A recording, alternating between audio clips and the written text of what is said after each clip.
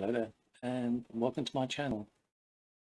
If you're making videos on YouTube about photography or photo editing, one of the things that you might want to do is be able to add the settings and menus from your camera and import them into the video that you're making. Now, there are several ways of doing this. Some are really quite expensive, some are not, and some are slick, and some are not. Some are just people recording with another camera at the back of their cameras. This is one cheap, very cheap way I found of doing this that I thought I would share with you. So first of all, let me show you what I can do. Let me just switch on the menu of my camera.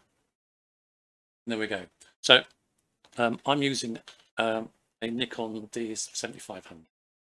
And now I'm able to share with you in real time the menus on my camera.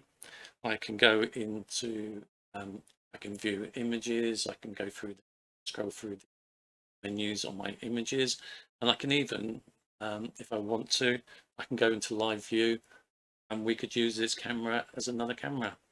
So quite handy. This is all being recorded at the moment. I use OBS to record my videos, and this little piece of kit that I'm about to show you works really well with it, and more importantly is really cheap. So what do we need? So what I did, I bought on Amazon this little puppy. It's a video capture card. It costs £12 on Amazon and was delivered the same day. So £12 and same day delivery. That's pretty awesome, I think. Also came with the package was instructions on how to install this in OBS. I wasn't expecting that. That is absolutely fantastic. So from the time of arrival to getting this thing unpacked up and on my laptop and running in OBS took 15 minutes.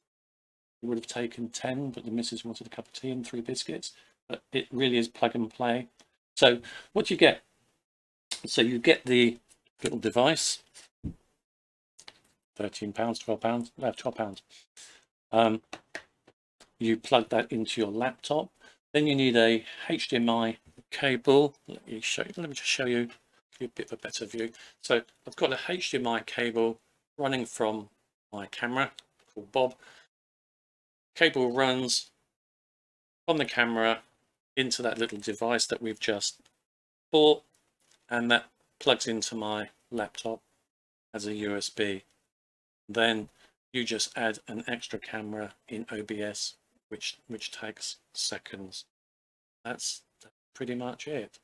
I'll add a link into this video on to the Amazon thing if you're interested in doing it. If you haven't got one, you'd also need that HDMI cable for that would work with your camera. I'll add a link to what I use on mine on my Nikon D7500. But very cheap outlay. The OBS software is free, so no outlay there. So not bad resolution to the problem. Let me just quickly, before I finish off, let me just show you live view as well.